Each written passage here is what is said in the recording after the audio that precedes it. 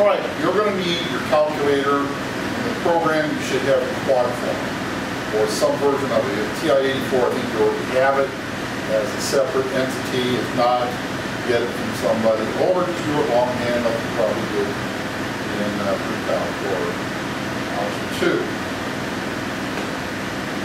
2. Get quad form.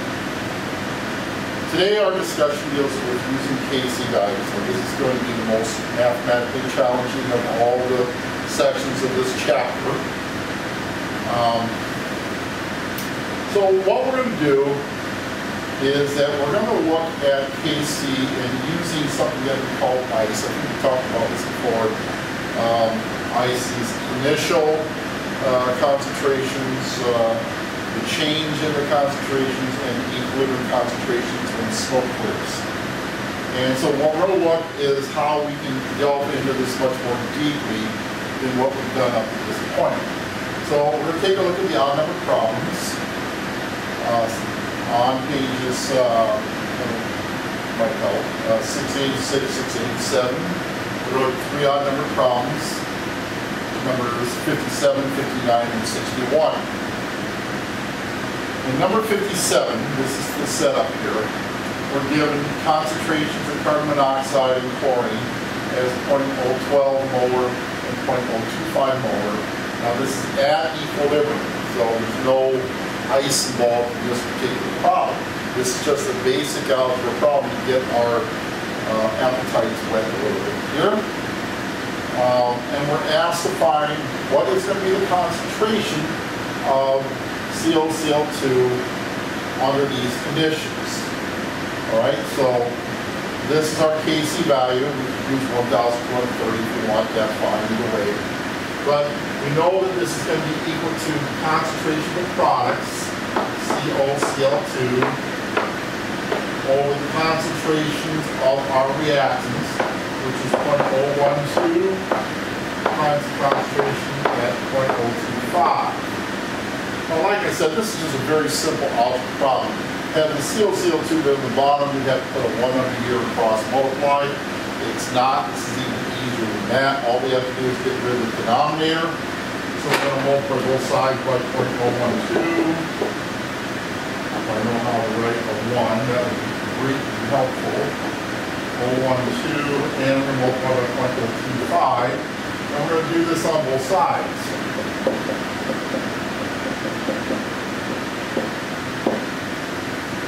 Okay, so this is going to cancel out over here, and this is here. So our concentration of COCl2 is simply going to be a product of all 3 of these numbers. So if I do that,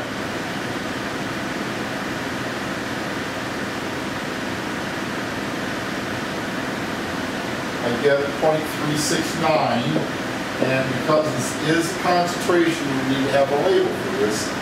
This is moles per liter. That's all there is to that, just basic algebra skills there.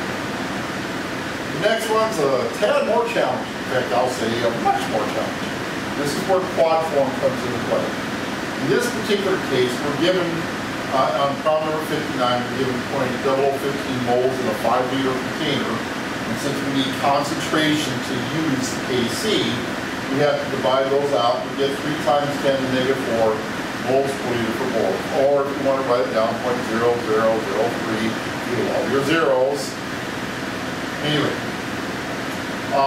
this is going to go through a change. Now remember, when a reaction takes place, the reactants collide together, create new products. And that means we're going to decrease the amount of iodine, and we're going to decrease the amount of bromine.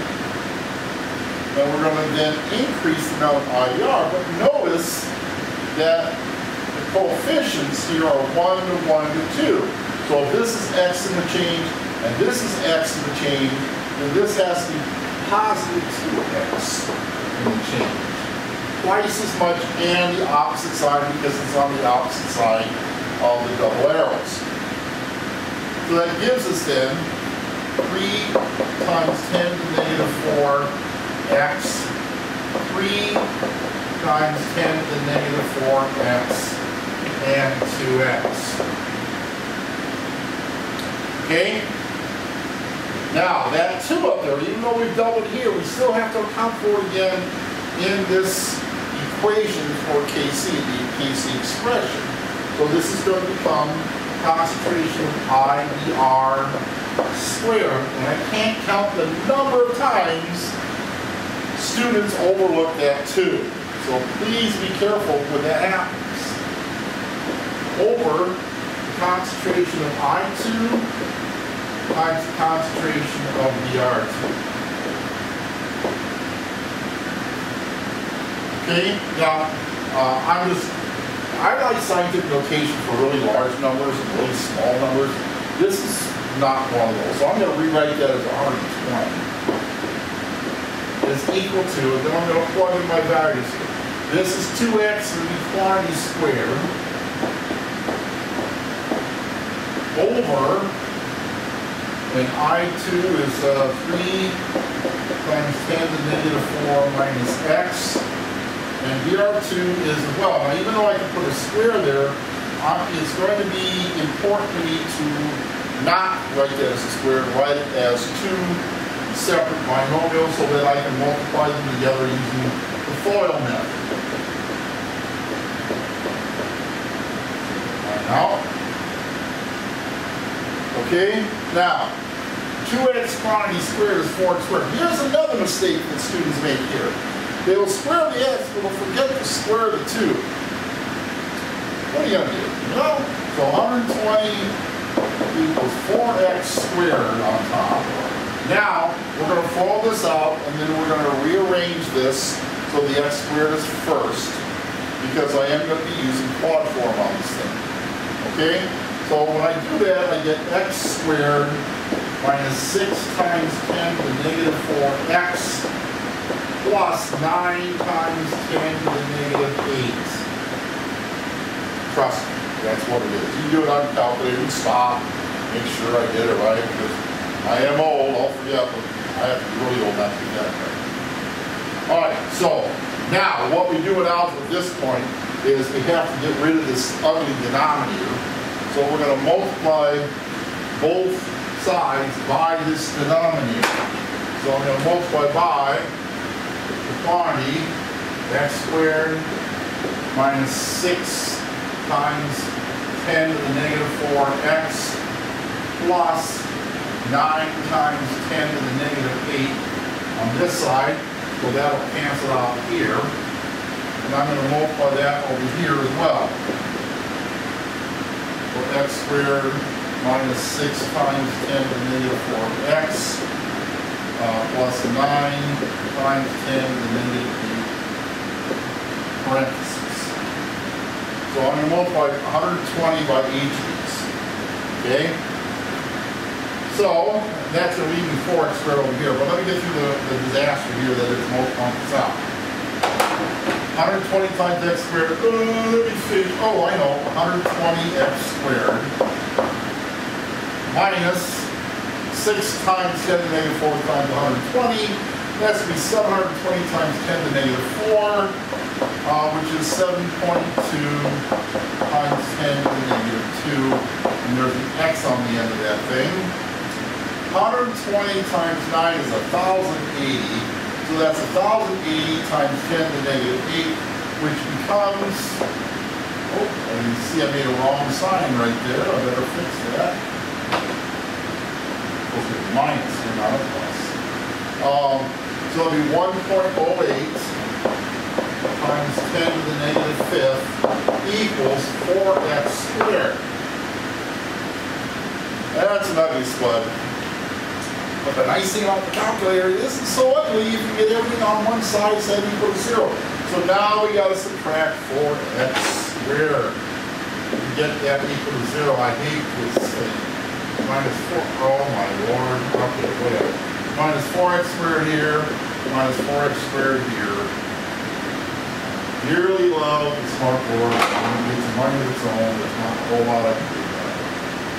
So that's going to give me 116x squared minus 7.2 times 10 to the negative 2x plus 1.08 times 10 to the negative 5th equals 0. At this point, I'm going to quad form this puppy.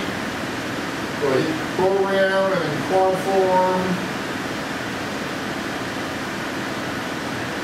And A here is 116. B here is negative 7.2 times 10 to the negative 2, or if you want to put negative 0.072, that's fine too. That's what I'm doing, because that's no need to do that. Enter, and then C is 1.08 times 10 to the negative 5th. So 1.08 e negative 5.